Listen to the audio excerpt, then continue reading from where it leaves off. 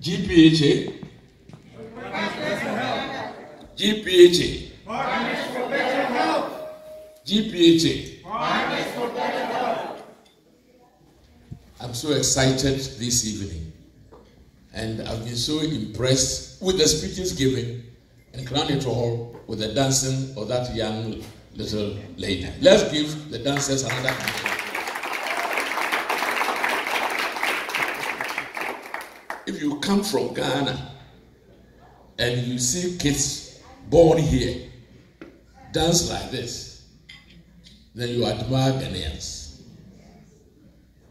It looks like she was trained in Menchia Palace because she's doing it original. I give that little girl my own personal donation for $100.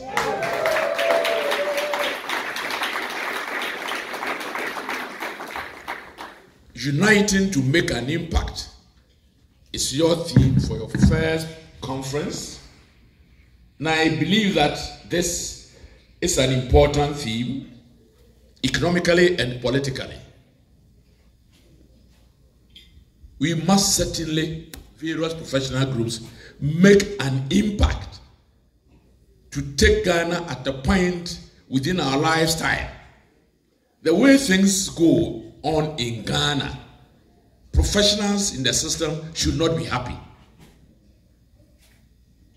At the moment, at the World Bank, they've introduced a special study on reversibility of the economy, the Ghana case study.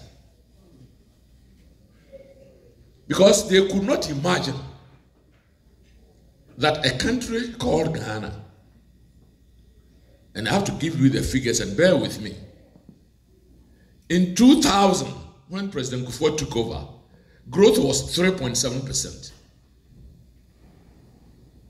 Then 2001, it went to 4.2, then 4.5, then 5.2. Till Kufuor left, 2008, growth was 9.1, the highest in Africa.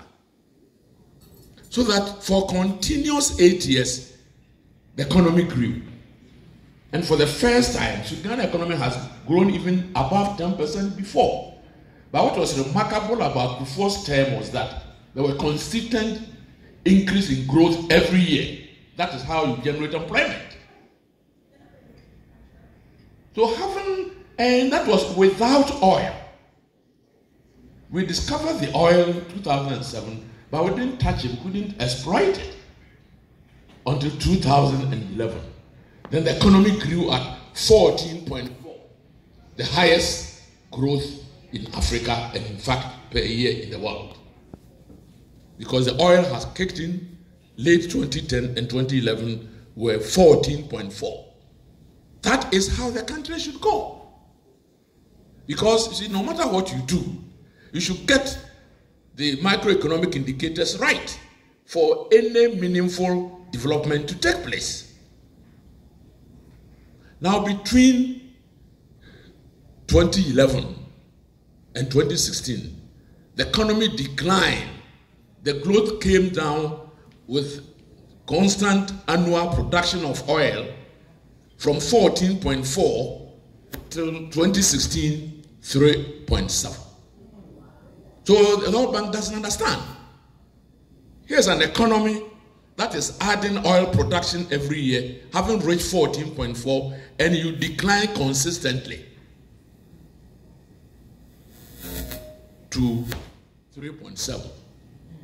It's important when you talk about professional development, when you talk about growth, when you talk about making an impact, to get the milieu right. Because you can't make an impact when your growth is that erratic, and erratic in the wrong direction. So as a nation, we need to do certain things. I favor, and I'm working hard at it, a situation where we put a law in place that anchors your deficit. You cannot come and allow deficit to be above a certain limit. You cannot come and borrow above a certain amount in relation to your GDP. There must be a law. And there must be sanctions attached to the law. So that no matter who comes in power, CPP, NDC, MPP, you are guided by certain fundamental economic principles. And that will protect the whole country and the whole economy. We have under the banking law, for instance, that the country should not be allowed to borrow more than 10% of the previous total domestic revenue. So if your domestic revenue last year, 2016, was 100, then 2017 you can't borrow more than 10. And we chose those figures carefully so that they will be available for the previous performance of your revenue. So the figures are there. And that law, I would say, I piloted it and got it passed under the Banking Act. But we had a situation where the governor of the central bank allowed the country to borrow about 43% above the domestic revenue. And I don't believe you should do that and enjoy yourself as a governor. We can't allow it.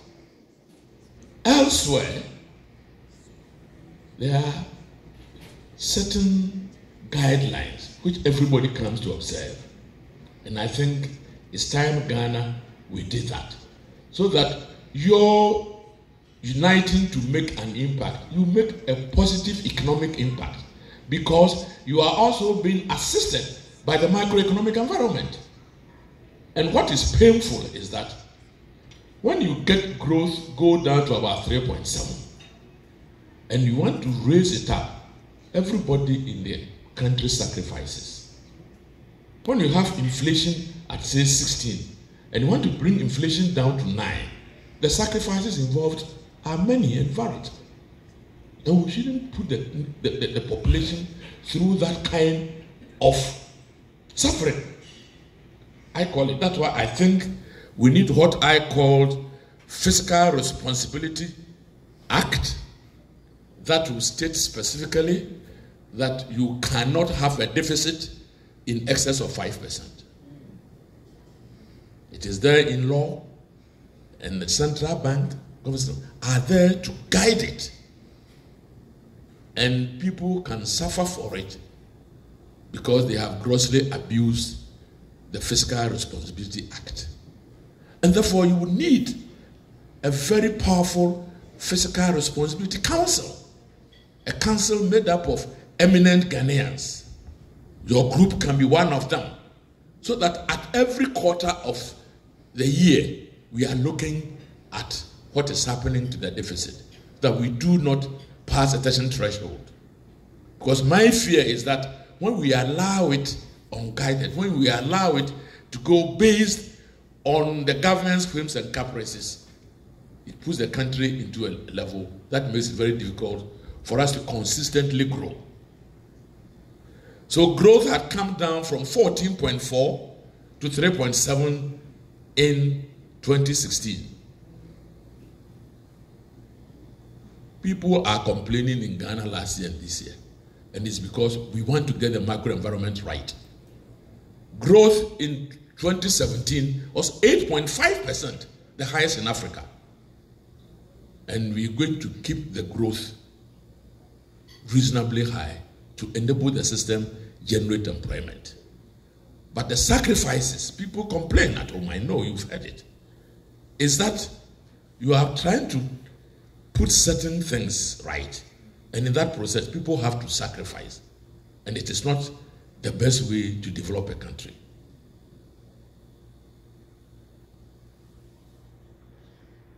I'm hoping that this time, the professional groups like yours will then have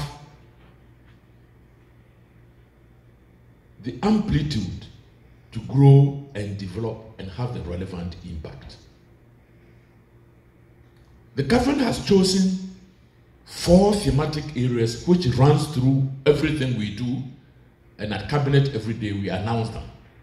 1, there should be macroeconomic stability and debt sustainability. Normally, The threshold of debt sustainability is 70% of GDP. We inherited 72.8. We've brought it down to 68.5.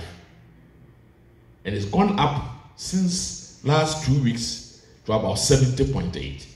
Because the government has to borrow to stabilize the financial sector. I'm sure you've read elsewhere about what is happening with our banks.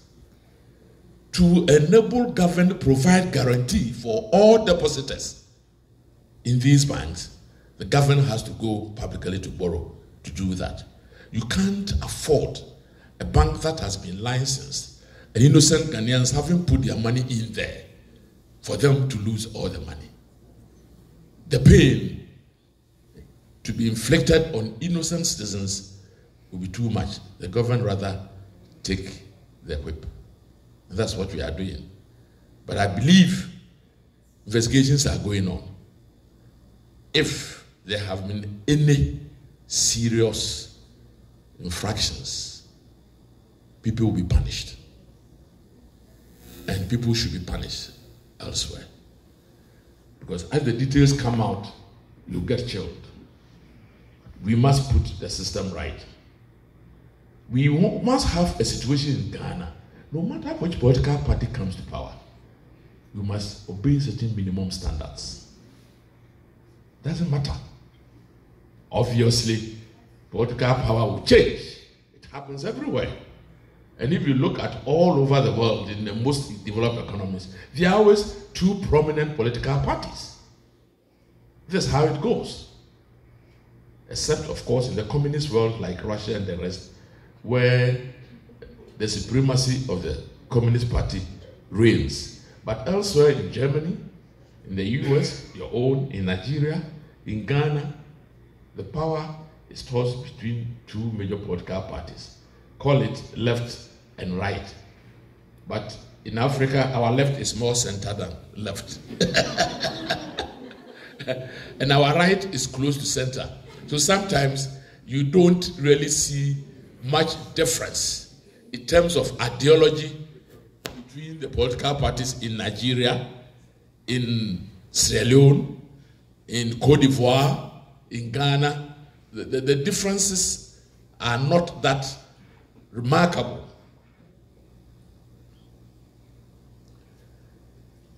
The number two pillar is infrastructure development. For any country to also develop unimpeded, you need the infrastructure right. And one of your key infrastructure is power. For the whole industrialization is seriously undermined if we do not have adequate power to support industrialization. And therefore, naturally, we went through a very 3.5 years of continuous doomsday. And our first cabinet, the decision is, no matter how much it costs, we should bring doomsday to an end. And we did. Because the pain you inflict on the economy through inadequate source of power supply is huge. The whole country, every household has a generator. And at the end of the day, the cost of running the generators is even far more than the cost of building another hydro dam. So we must find a way of making sure that you have adequate power, rain or shine. At the moment we have, and we are going to continue.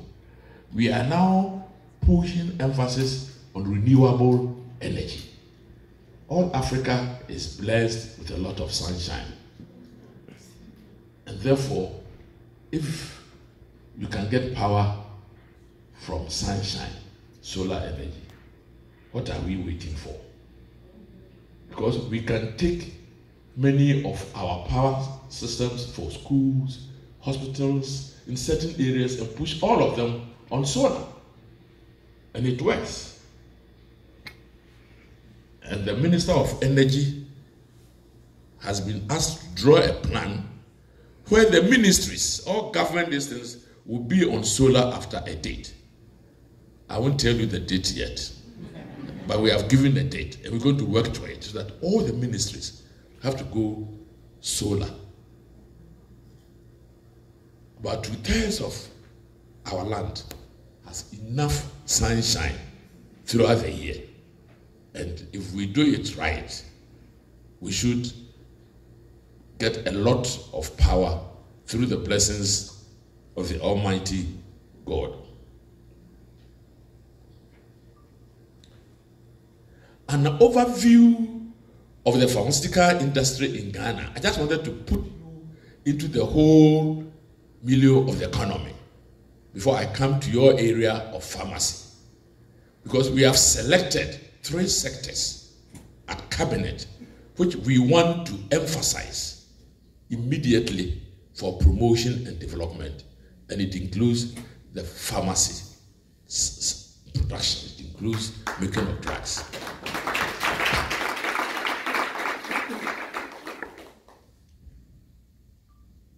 If there is any professional group in Ghana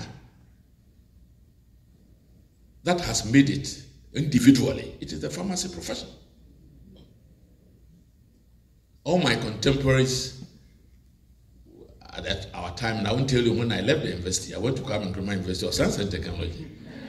All our contemporaries who chose the line of pharmacy production and privatization, who left the government service and went on their own, have made it. And anytime we are doing anything, they literally finance the rest of us. So I will not be surprised when your group begins to make enough to finance the rest of us back home.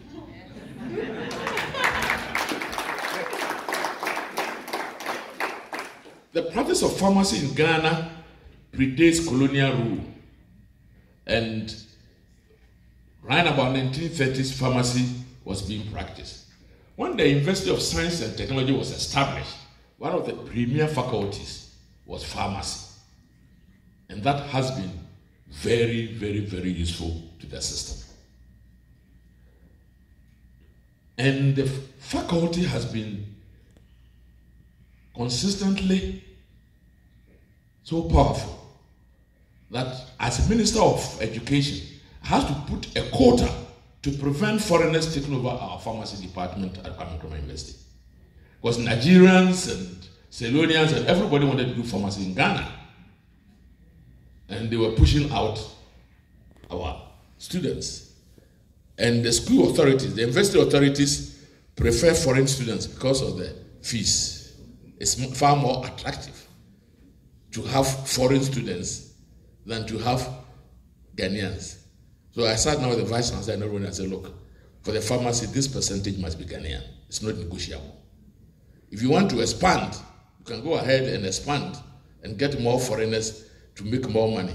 But no matter how much you do it, a certain percentage must be Ghanaians. It shows that the pharmacy department, the faculty, has been quite successful in attracting West Africans in particular. And I think some of you in this room are products of the Kwame Nkrumah University of Science and Technology Pharmacy Faculty. Can I show by raise of hands those who had a benefit of Kwame Nkrumah University of Science and Technology? Thank you very much.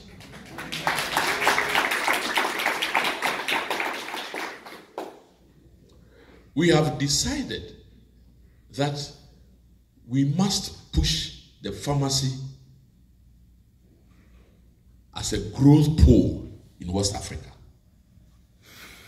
What is happening is that a number of pharmacy companies in Ghana are exporting to West African countries. And they've made a name for themselves in terms of quality of drugs. In 2003, at the meeting of ECOWAS Ministers of Finance, my colleague in Nigerian was coughing and he called his bodyguard to buy her cough mixture. And I overheard her mention Ghana, so I didn't understand why. So I turned to her and said, look, what are you saying about Ghana again? He said, oh yeah, I was telling my bodyguard to make sure that he buys made in Ghana drug. Because when you talk about cough mixture, the best comes from Ghana.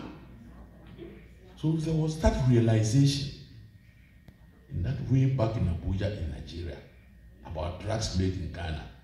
And during the cocktail, the Liberian Minister of Finance said the same.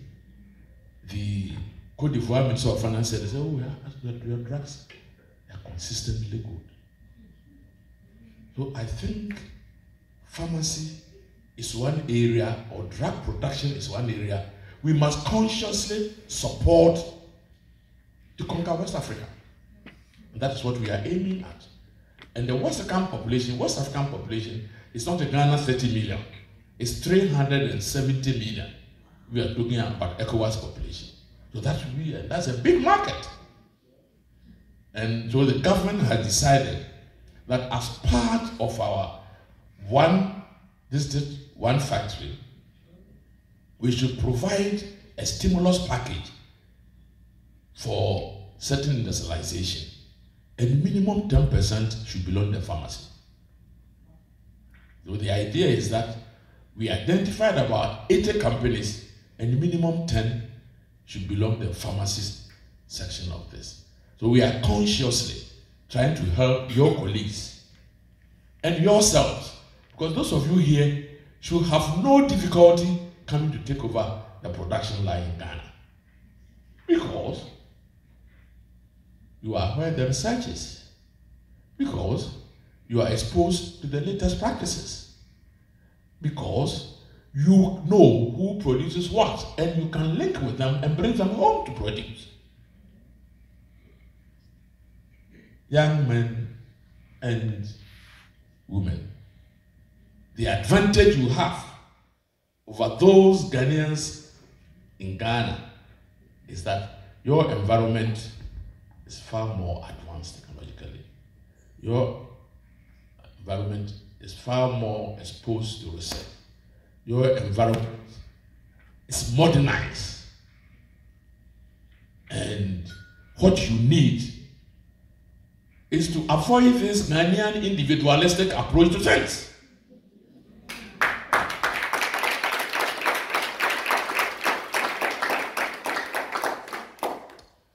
The lawyers in Ghana don't have a problem joining in groups. Why? Because in law, there are people who specialize in criminal law. There are others who specialize in civil law. There are others who even within the civil, they will specialize in land litigation. So if you want to have an all-inclusive chamber, then you need a minimum of about 3. Because these cases come in their multiples. I believe that in pharmacy, there are also other specializations within it that makes it complete. Engineers also don't have a problem, because even at the study, from the 3rd year, we have electrical specific, we have mechanical specific, we have civil specific, now we have the hydrocarbons. So if you want to put up a good engineering consultancy, it cannot only be mechanical. Otherwise, you're going to miss all the civil works.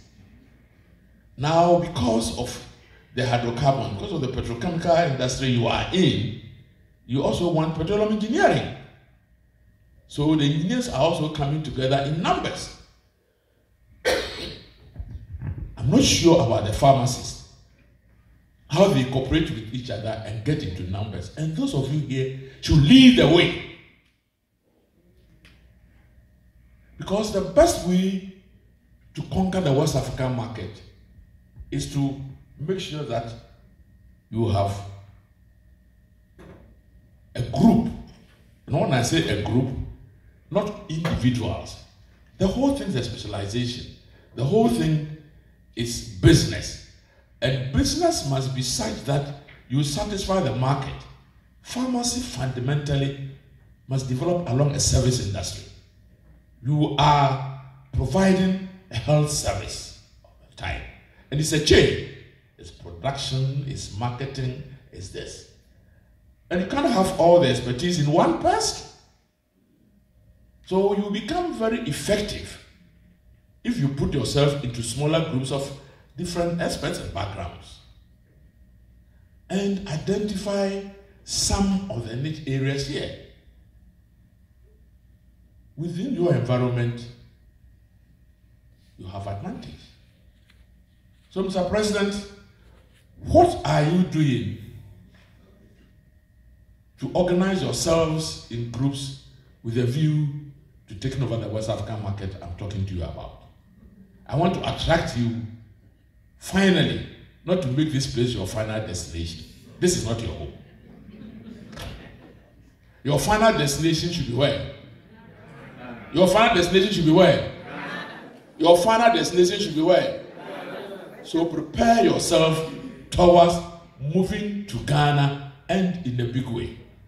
And those of your seniors and your colleagues who are into production have made it.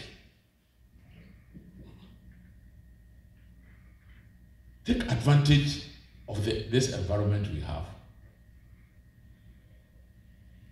The exposure which is not available to your colleagues in Ghana.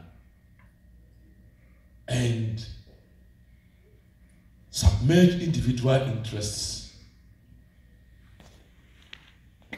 to the benefit of uniting to make an impact.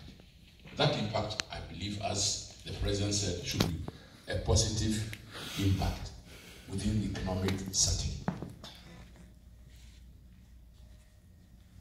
Sometimes I feel strongly, and I've been encouraging my grandchildren to look at pharmacy as the profession to do. Because somehow it's a very old profession.